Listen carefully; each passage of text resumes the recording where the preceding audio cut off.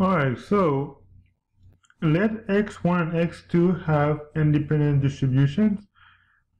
Then those are Bernoulli distribution b n1, p and b n2, p.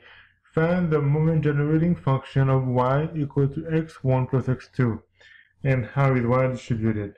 The moment generating function of a Bernoulli distribution, so the moment generating function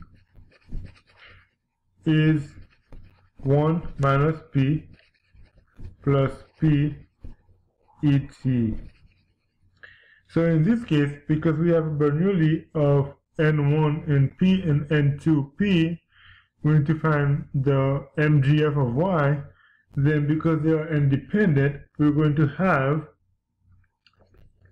1 minus p plus p et, and that to the power of x1 times 1 minus p plus p et x2, and that would be equal to 1 minus p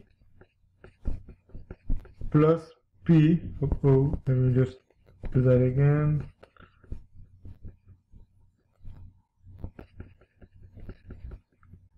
one minus p plus p et x1 plus x2.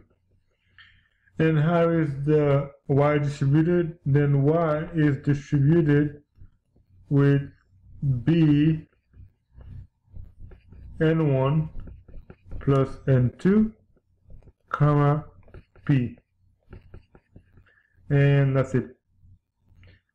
That's it, guys. That's what it is. Straightforward. I think it was easy, but I hope it was easy.